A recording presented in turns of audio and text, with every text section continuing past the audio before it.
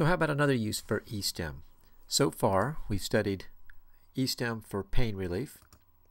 We've studied Estim for muscle strengthening. And now let's look at Estim for wound care. We can have some fairly hideous sorts of wounds come into the clinic, things that are tough to heal. And electrical stimulation has been used for quite a long time and has some very good evidence that it can assist us in that chronic wound care. So what kind of current are we going to use for this? Well, this is going to be a little bit different than the current we've been using, because primarily we've been using Russian current and we've been using biphasic. And we're going to be using, primarily for this, high volt galvanic as it goes by. And this is a monophasic current, which means that it is all on one side of the x-axis. And as you can see here, it has this twin spike sort of look if you were to look at this on an oscilloscope. And because we have just one side of the axis, and in this case it's showing it as a positive polarity, well, we get polar effects.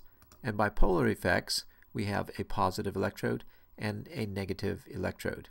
In all the other applications that we've seen so far, at least for the most part, it doesn't make a difference which electrode we put where. But in this case, it's going to. So how do we go about applying this? Well, there's two ways. The first way is just a direct technique, and as it shows here, we just have an electrode that's put directly into the wound bed, and this has just been taped down. And you can see that there is a second electrode just to the left of this of the active electrode, and that's typically called the dispersive electrode, and usually it's of larger size. And so this first method is just direct, and the electrodes are right in the wound bed. The second method is putting them around the wound, or peri-wound. And again, we can see two different size electrodes. The smaller electrode you see to the right of the wound would be the active electrode, and again, the active electrode is usually the smaller of the two. And then we use a second electrode as a dispersive, and usually you want that to be larger in size. So how does this work? So we've got an electrical stimulator that's giving us a positive and negative, or anode and cathode, anode being the positive electrode and the cathode being the negative electrode. And one of the methods that this is thought to work is that we get an attraction of specific cells to an injured area. And so when we put that electrical current on, headed over towards the cathode, we start to get neutrophils, lymphocytes, and fibroblasts. And so these are the negative cathode, or the negative electrode, is typically used then when we have an infected wound. If we go over to the other side, the anode is usually attracting macrophages. And so typically the anode, or positive electrode, is used in a wound that has necrosis but without the inflammation. So after a wound has been has started to heal and gotten over the inflammatory process, we're going to use that positive electrode. Okay, a few other mechanisms that are thought to be at work here. One is that it's been shown, Estim has been shown to enhance fibroblast replication and also increase DNA synthesis. So we increase some of the metabolism that's going on in the cell bed. And a normal wound should have some electrical polarity, and we usually have a positive charge in relationship to the skin around the wound bed.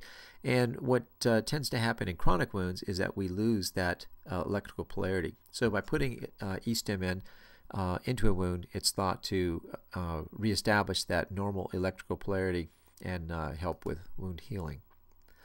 And also just the application of the electrical impulses also might have an antimicrobial effect as well. So again, helping with that inflamed wound or infected wound.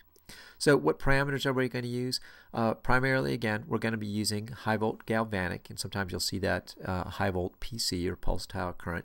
And again, that's that monophasic waveform. Again, seen here with the traditional kind of twin spikes look for the high volt galvanic.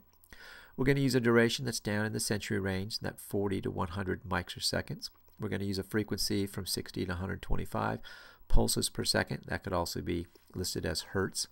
We're going to turn this on continuously. There's no on-off or a duty cycle here. You're going to turn it on to a nice comfortable sensation and then let that run for 45 to 60 minutes. And this can be done daily. And again, the polarity, you're going to put the negative electrode if you've got a infected wound or if you're in the inflammatory phase, and you're going to use the positive or anode electrode if you're in the proliferation or in the clean wound phase. All right, so that's kind of Estim for wound care in a nutshell. Refer to your text for more specifics and some very good go-bys. And if you have any questions, come by and see me.